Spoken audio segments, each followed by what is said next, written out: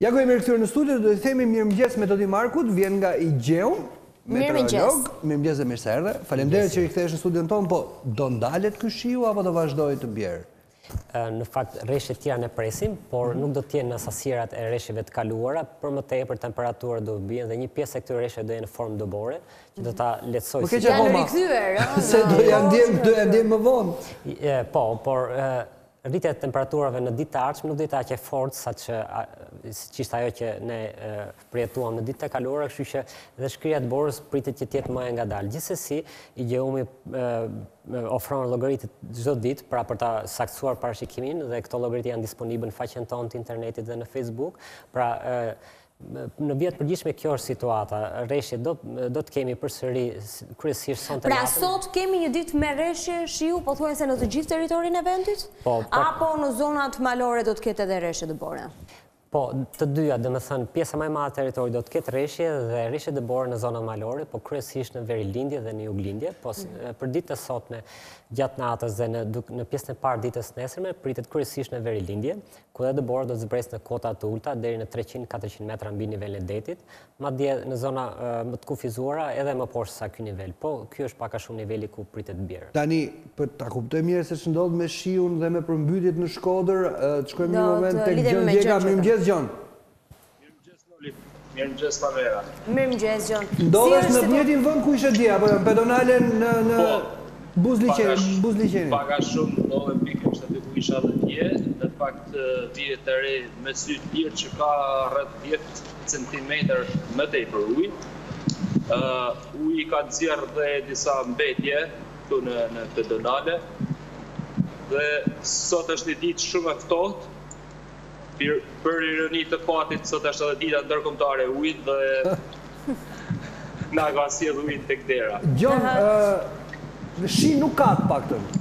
Po, ka filluar të bie pak shi ftohtë, është tipike një ditë si në mes të dimrit. Okej. Ftohtë. Po, Gjon, bëjmë edhe një përmbledhje të situatës se si ndodhet në zonat të caktuara në Oboç, në Dajç. Atëherë, rreth 15 fshatra në zonën e Shkodrës janë të izoluar, të ndërtuar nga uji. Në Oboç është e njëjta situatë, përveç se ka shtim të sasisë së ujit, po ashtu edhe në njësinë administrative Dajç. Tani duhet të theksoj diçka, edhe në Velipoj janë pothuajse gjitha fshatrat e izoluar. Gjithashtu edhe rruga që të çon për në Velipoj është bllokuar vetëm mjetet e rënda të ushtrisë mund të kalojnë aktualisht dhe kamionët. Nuk kalohet, është e përmbytur të arku i Përditës? Jo, të arku i Përditës ende është e lirshme. Ka ndodhur edhe një fenomen i rëndësishëm, pra konkretisht është raportuar se ndodh 24 koshere me blet në fshatin Pulej të Velipojës, pra ka filluar dhe vjedhje. E kuptoj. Gjon, Zëvendës Kryeministra Mesi ka zhvilluar një mbledhje ditën e djeshme me emergjenca. Çfarë prodhoi një mbledhje tillë? Në fakt përveç se retorikës që do jemi pranë të përmbyturve, do jemi pranë banorëve, do gjitemi pranë për t'i furnizuar me ushqime, atë që tjetër nuk ka përkuar. Gjon, po ajo ndërhyrje gjatë natës, aty ku kishte vërshuar edhe Kiri, çfarë ka ndodhur? Atëherë Kiri në të tilla raste krijohen disa batica dhe zbatica. Në mungesë dhe të komunikimit normal në ditë të vështira, banorët kanë tentuar që të vinë qytetin e Shkodrës, mirë po i ka zënë batica dhe ato janë rrethuar nga uji, kanë kërkuar ndihmën edhe e policisë dhe kanë ndërhyrë forcat e ndërhyrjes së shpejtë që duhet thënë që në Shkodër në fakt është në fat që kemi një raport të tillë, pasi edhe në muajin janar presidenti i kishte detyruar forcat e ndërhyrjes së shpejtë të Shkodrës sepse janë të specializuar për ndërhyrje kërkim shpëtimit. Ato kanë edhe mjetet e nevojshme për të ndërhyrë me njëherë dhe kanë bërë të mundur që të shpëtojnë 3 persona. të cilët ndodhen në spitalin Rural të Shkodrës dhe janë njerëz të rrezikut për jetën. Gjon, ne të falenderojmë shumë për informacionet e transmetuara. Të kërkojmë shumë pjesë sepse të kemi lënë gjatë në të ftohtë, por të falenderojmë dhe të urojmë punë të mbar. Për më shumë informacione. Po, ndiqni edicionet informative më vonë në 12, në 3, në 19 në Vizion Plus. Do të vijmë bisedën me Metodi Marku. Metodi, në Shkodër do vazhdojnë reshjet e shiut? Në gjithë teritorin, në fakt, ne presim reshjet të tjera sonte, por jo të niveleve të ditëve të kaluara, për më tepër me fillimin e rënies temperaturave, një pjesë e këtyre reshjeve nuk do të jenë formë shiu, pra në formë dubore, duke mos ndikuar dot me njëherë në prurjet e lumenjve dhe prenjve, por ajo që është më e rëndësishme është që reshjet edhe ditëve të ardhshme do kesh shkëputje të tilla me njëra tjetrën që do bëjnë të mundur që ngarkesa në basen të bjerë.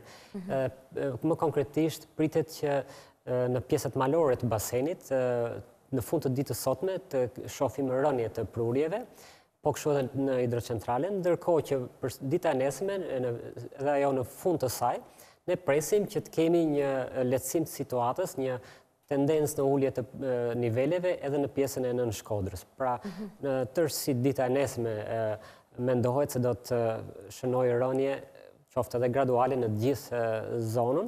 Gjithsesi, për llogaritë e ditës nesme, pra ditës së premte të IGJEUM-it, do ta konfirmojnë dhe do ta saksojnë më shumë. Në të gjithë Shqipërinë, ka një zonë tjetër përveç Shkodrës që pritet për shkak të reshjeve intensive të ketë probleme, apo do të jetë një situatë, le të themi, konstante, normale, me reshje tipike fund-dimri, fillim pranvere? Jo, për momentin nuk mendohet që të kemi shqetësime në zonat tjera teritorit, është kryesisht zona e Shkodrës.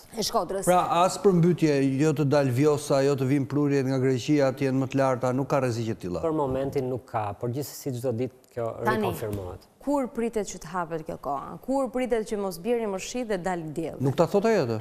Në këto javë nuk ndryshon gjë. Javën tjetër mund të ketë një ndryshim? Ne do të vazhdojmë të vuajmë shiun edhe këtë javë? Kjo është një pyetje, le të themi, botërore.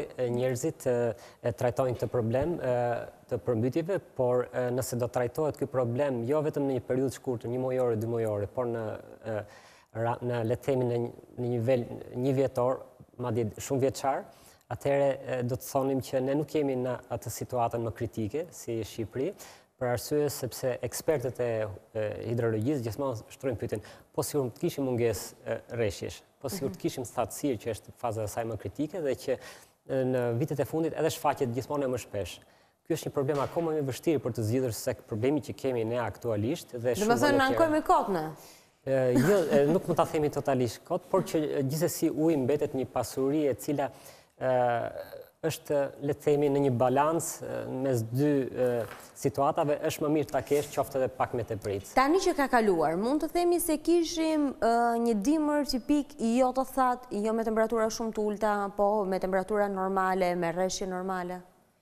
Bilanci i vërtet do të bëhet duhen e disa ditë pasi të mbaroj kjo situatë. Thamë që data 23 pritet shënoj një ndryshim, gjithsesi do vartoj edhe pak derisa të dalë bilanci i kësaj periudhe, por lidhur me këtë pyetje, por edhe me pyetjen që pak përpara saj, do të thoni që deri në nëntor ne ishim në situatë thatësire, ishte një problem i madh, sigurimi i rezervave ujore.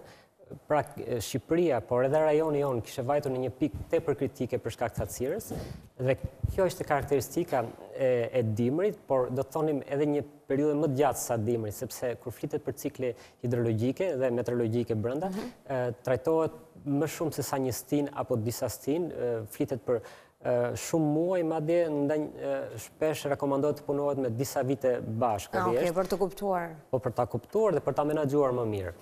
Dhe karakteristika kjo ishte që deri në nëntor ne pothuajse përmbyllim 12 muaj pa reshje, thatësirë. Dhe me njërë papritur patëm këto evente dhe që është normale që natyra të ekuilibrojë vetveten, pra pas 12 muajsh thatësirë të rikthehen reshjet dhe deri tani vërtet patëm shqetësime në Vjos dhe tashmë së fundmi në Shkodër, por pak a shumë situata u menaxhua mirë dhe dëmet nuk ishin, le të themi, si ato të vitit 2015 apo më përpara. 2011 që ka qenë edhe situata. Nuk ka më rrezik që këtë vit kemi përmbytje tjetër përveç kësaj të Shkodrës, që aktualisht po vazhdon, domethënë të kemi edhe një tjetër goditje? E kemi kaluar më të madhen? Le të themi, nëse do shohim këtë javë dhe javën që vjen, duket se java që vjen këto probabilitete izbe, pra janë më të pakta dhe do thonim që jemi në një situatë më të mirë. Gjithsesi, ekipi jonë preferon gjithmonë që... Qartë. Flasim në pak ditë për të qenë më të saktë. Do të ketë reshje, por temperaturat si do të jenë? Do të jenë normale për këtë periudhë, apo do të ketë një ulje? Apo do të kemi ulje, ngritje që... Të gjitha i do me njëherë. Do të kemi një ulje në fakt, dhe kjo do të ndihet më shumë në temperaturat e mesditës nesër, që në krahasim me mesditën e sotme do të jenë rreth 7 deri në 8 gradë më të ulta. Gjithashtu edhe mëngjesi nesër do të jetë më i ftohtë, rreth 2 deri në 3 gradë, që sot në rang vendi ne do të shkojmë po të marrim qendrat e banuara në lindje, të cilat në veri lindje, falni që shënojmë vlerat më të ulta, do të arrim në kufirin e -5, ndoshta -6 gradëve. Aktualisht në këtë mëngjes Peshkopia regjistroi -2 gradë, Kuksi -2 gradë, dhe edhe 2-3 gradë rënje të tjera priten për ditën e nesme në mëngjes pra. Po këtu të ne? Tirana sot në qendër Shqipërisë pra me 8 gradë Celsius. 9 do kisha thënë unë kështu me ndjeshmëri. Po, pa termometër. Për efektin urban, ndoshta mund të brenda qytetit vlerat mund të jenë 1 deri në 2 gradë më të larta, pra 9-10, por do shko ka 2. Po në dajt ka borë? Te antenat kishte borë. Në lartësi ajo që ne presim për sa i përket kufirit borës, pra gjurmës borës në territor, do jetë në verilindje kufiri më i ulët 300-400 metra. Në juglindje kjo do zbres deri 600-700, gjithë sot qyteti Pogradecit, Erseka dhe Leskoviku pritet të kenë dhe ato shtresa dëbore, ndonse të pakta rreth 5 cm. Ndërkohë që në pjesën malore të qarkut të Tiranës, presim që në pjesën e sipërme të teleferikut mund të ketë një shtres të pakët dëbore, por jo si... Te kinezi lartë, atje ku ka rëmënezi. Metodi, unë në këtë periudhë me zi pres që të hapët koha edhe të dali djedhi. Por kam një të merë të vërtet që janë këto plakat që thuhet. Janë reale këto? Presim ne që nga fundi marsit, fillim e prillit, ketë një ullje të ndjeshme të temperaturave? Në përgjithësi, nuk po flasë konkretisht në këtë vit. Ju i njihni si fenomen plakat? Në fakt, plakat vjen nga kultura popullore dhe për kufizime, që është e vërteta, kur janë kërkuar nga ne, kanë rezultuar 2-3 për kufizime. Për kufizimi më i shpesh që është ndeshur, është ai që ka një rënje temperaturave me 5 gradë nga një ditë në tjetrën dhe temperatura nuk ndryshon për 4 deri në 5 ditë rresht. Dhe duke rikthyer arkivës institutit, që është mbi 50 vjetë dhe ndoshta kalojmë edhe në shekullin e 19 për disa stacione, rezulton që këto fenomene ndodhin në mars, prill, ndoshta nëse zgabojmë edhe janë vërejtur periudha edhe në maj. Por gjithsesi kemi parasysh janë periudha të shkurtra. 4-5 ditë. Këtu do jemi do të tramin plakat se Metodiu do vi prap. Kështu që do flasim për motin. Ne të falenderojmë gjithmonë kënaqësi që vjen dhe na jep ndan me ne të dhënat në fundit. Do bëjmë si do bëjmë edhe ca ditë. Do të